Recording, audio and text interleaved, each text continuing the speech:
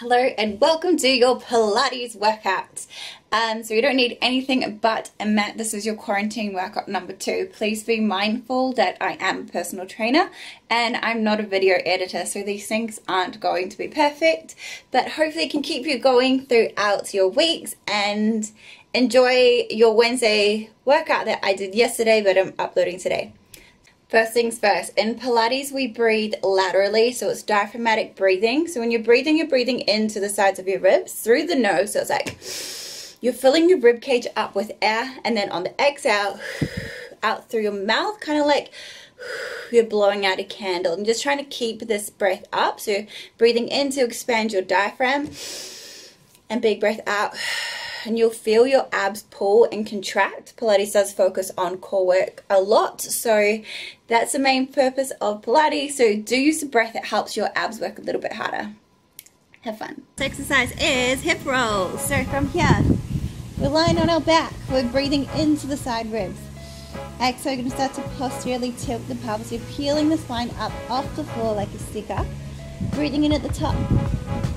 Exhale to drop your rib cage, your middle back, your lower back, and your tailbone one vertebrae at a time. Now we're going to anteriorly tilt the pelvis to arch that lumbar spine. Now we're going to posteriorly tilt the pelvis to flatten through our back and then peeling up again. So what this is doing is creating spinal articulation. And it's also just getting nice flow and fluidity through those joints in the spinal column. It's a nice exercise, but don't forget to add the breath. So breathing in, exhale, breathing in at the top, exhale, and continue through 10 times.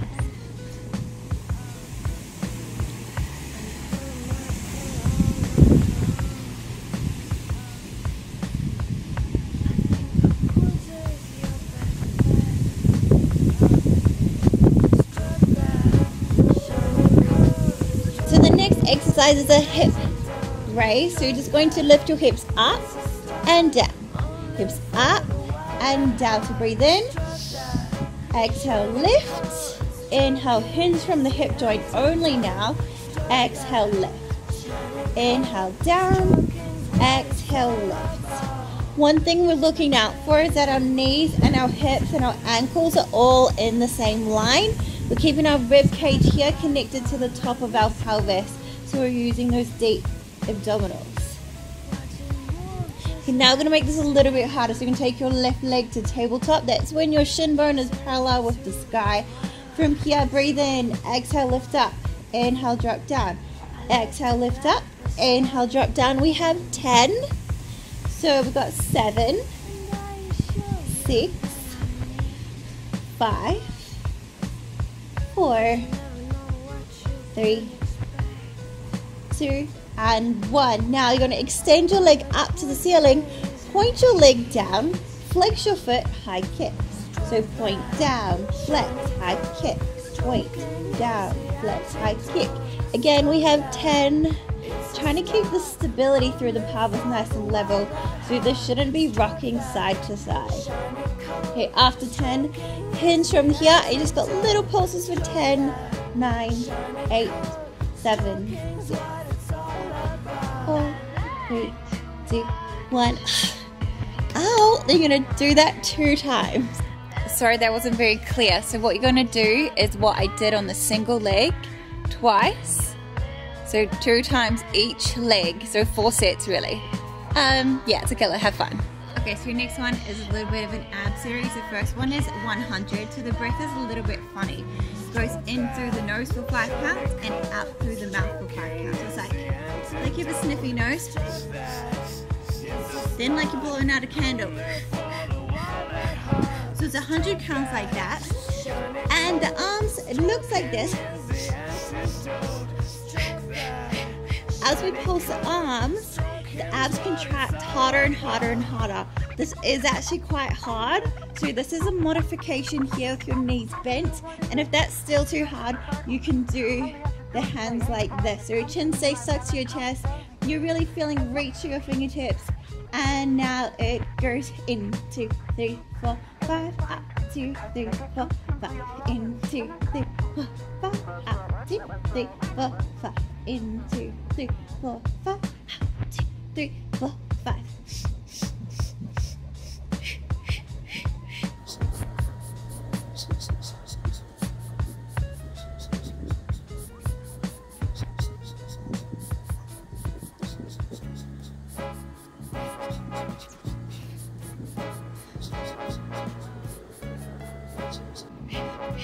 Last count. In 2, 3, 4, 5. Out. 2, 3, 4, 5. 100. Okay, so now you've got your single leg stretch, your straight leg stretch, and then double leg stretch. So they are 20 reps each. The double leg is 15. And they go as follows. So from your dish position, you grab your shin bone, you put your nose on your knee, and you squeeze your abs. You switch legs, you squeeze your abs. You switch legs, you squeeze your abs. So you're trying to maintain neutral spine and neutral pelvis as you do this ab exercise. Cool, I think I have 10 more. I kind of can't talk and count at the same time. My clients will know that. Go, 10 more, 9. It's also a hip dissociation exercise, this one. And the breath is inhale, inhale, exhale, exhale. So all the way to 20. Now we got our straight legs. You can go pull, pull, reach and swap, pull, pull, reach and swap, pull, pull, reach and swap. You get a hamstring stretch and you get to work your abs at the same time. Oh, good. And reach, and you're really trying to reach your ankles. Swap and reach. And again, you're focusing on that neutral spine.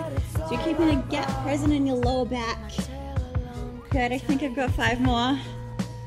4, 3, but you guys have 20, so count. 2, 1. Now I'm gonna go from here, dish, into a Pilates ball, so we squeeze it all in really tight. Really feel a nice stretch. Exhale, pull in and squeeze. Stretch, squeeze, stretch, squeeze. So our body's really tight. Our glutes are squeezed as we take our legs long.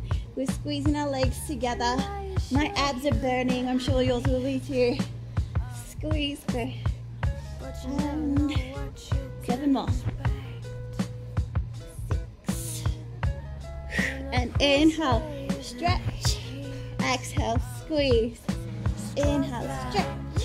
Exhale. Squeeze. Inhale. Stretch. Exhale. Squeeze.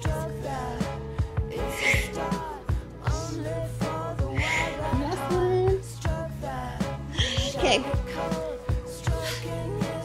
Now you can have a little rest. We're going to do that twice. So repeat it all again from the 100s.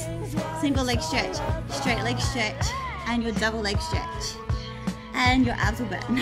Okay, next you have your 2 ab exercises. We have the roll down and the roll over. So I'm going to explain them to you. These are ab exercises, but they're also good stretchy exercises. So you get to mobilize that spine a little bit, work those deep core muscles, and it's great for your posture. So to start with, you sit up super tall. Imagine that you're like a shot on a string. Your rib cage is directly above your pelvis from here. You feel your fingers reach forward. Breathe into your rib cage. Exhale, draw the belly in, tuck reach into your chest. You're getting like that C curve through your upper back. Okay, keep exhaling the whole way down. Arms reach up overhead, breathe in. Exhale, come forward. So go through that C curve again, hamstring stretch. And then you're gonna stack the spine all the way up and start again. So breathing in, exhale, draw the belly in, rolling down, arms reach up overhead, breathe in. Exhale, forward fold, come into that hamstring stretch. And you're gonna stack your spine up all the way. And continuing through. Your pads fall down a little bit in this one, but that's okay. Breathe in, exhale, come forward, hamstring stretch, and then you're stacking the spine up vertebrae by vertebrae. Try not to do this when you come up and go down, like we're trying to relax, have really good posture. Arms reach up, exhale, come through, scoop the belly in, reach, and then scoop it all up, stack the spine. Breathe in. Exhale, drawing in. Inhale, arms come up overhead. I'm just going to pull my hands up again. Exhale, forward fold. Stacking the spine. All of that. So you have 10. And the next one is a roll over. So this one's a little bit funny. If you do have sore neck or back problems, maybe just keep doing the other one. But from here it is fun. Hands down to the side. Breathing in to prepare. Exhale, you're going to go over. Split your legs, flex your feet, roll the spine down vertebrae by vertebrae. Do a big circle with your legs. You squeeze your heels together, point your toes. Exhale, back over. Split, flex, roll. Big leg circles. You only want to take your legs as wide as you can control your pelvis and your neutral spine. Heels squeeze together, point your toes, back over. So my legs are super tight. I'm squeezing my quads. I'm squeezing my adductors here really tight. When I go over my inner thighs, it's super tight. I'm scooping my abs up as much as I can. I'm pushing the floor down, activating my triceps. It really is a full body workout. And you have 10. Again, I've lost count, but I think I have about 5 more.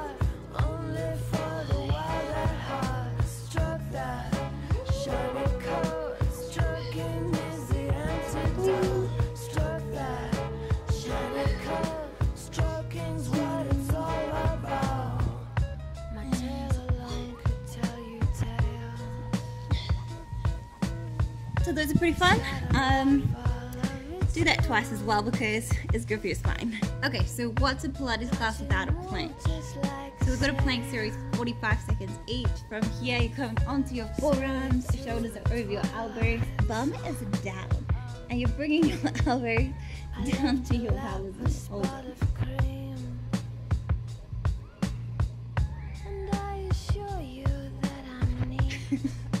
Next up is a side plank, so there's a couple options here.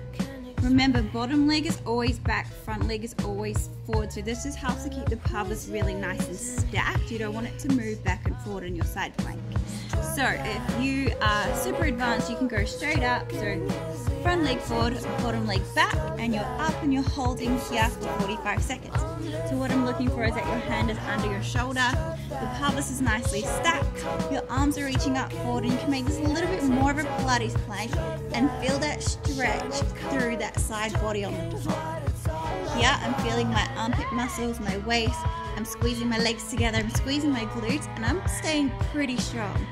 If you do get dodgy wrists, come down to your elbows, and the same applies. If you're super new to Pilates, just come to your knees, up and hold, that's another option. Or you can come to your forearm here, up and hold here. So another way you can make this even harder is coming up into a plank, take your top leg off, and that is called a star, just like you are. Okay, that was really cheesy. But again, you're going to do those planks 2 times, 45 seconds each. If you need a rest, so be it, that's cool. Alright, we're making our way through pretty good. So we've got a few more exercises. We've got our commandos and then a side kick, which is killer for the side back. So this one's going to get that heart rate up again. You are in a full plank, then you go elbow, elbow, palm, palm, elbow, elbow, palm, palm. You're trying to keep your pelvis really still here. So you don't want to do like these things, little hips or rippling heaves. It's much better to do it properly. Come down to your knees, keep your abs connected, so rib cage down to the top of your pelvis, and then continue like this. So quality is much, much better than quantity, especially if you're trying to get stronger and build your body up. So that's the first one. You have 16, so 8 each side. You're going to come to your kneeling side plank, so your knees are together, heels are right into your butt. You come up to that side plank. We're going to take that top leg out. You point your foot forward, flex your foot, take it back. Point forward, flex back. So focusing on keeping that pelvis really still. What I want to see is like this happening through the body, and I don't want to see this leg going like this. So point forward, flex up, keep the height on the back leg, and your hand can come up here or on the hip if you really want to feel that way. You should feel your side butt muscle and your glutes quite a lot here. And again, you have 12 on each leg. Then you'll simply change sides. So point forward, flex back, so on, repeat that twice. Next up, we have one of my favorite exercises. It's called the seal. So what you do is you sit on your bum, you bring your hands through your legs, you grab your ankle, and then you sit up really tall, you hover your feet, roll the belly in, do kind of like a backwards roll, stack the spine, and that's one.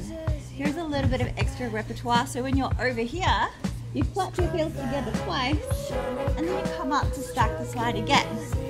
Roll, clap, clap, and sit up tall, roll, clap, clap, sit up tall. It's a great spinal mobility exercise. It also works your core, plus it's super fun. So those are your Pilates exercises.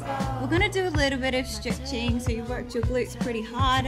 One of my favorite glute stretches is your pigeon. So you come into a push-up position, bring your knee on a closed angle. So that means it's pretty close here, hips are facing forward and can come down and hold that. So it's a true glute stretch if the knee joint is closed and across the body. It's a performer stretch if you bring the shin bone parallel with the mat.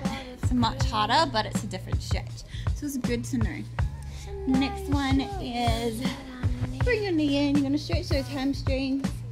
Hold each hamstring stretch for 45 seconds each. Another glute option would be to do your figure 4 here. It's a lot nicer for that pigeon. You get sore knees. And then one more. Let's finish with shoulders. So the easiest way to stretch your shoulders is hand across the chest, hand comes up and you're pulling your arm back to the back wall. Again, you're going to hold that for 45 seconds. Change sides. 45 seconds. You're pulling it back and you try to throw your shoulders down away from the ears. You give yourself a big arm circle around, big round of applause because Pilates is awesome. You did a great job. So thank you for doing your quarantine workout. Keep moving, keep mobile, and now's a great time to work on that core and that flexibility because we are limited for equipment and options. Happy Wednesday.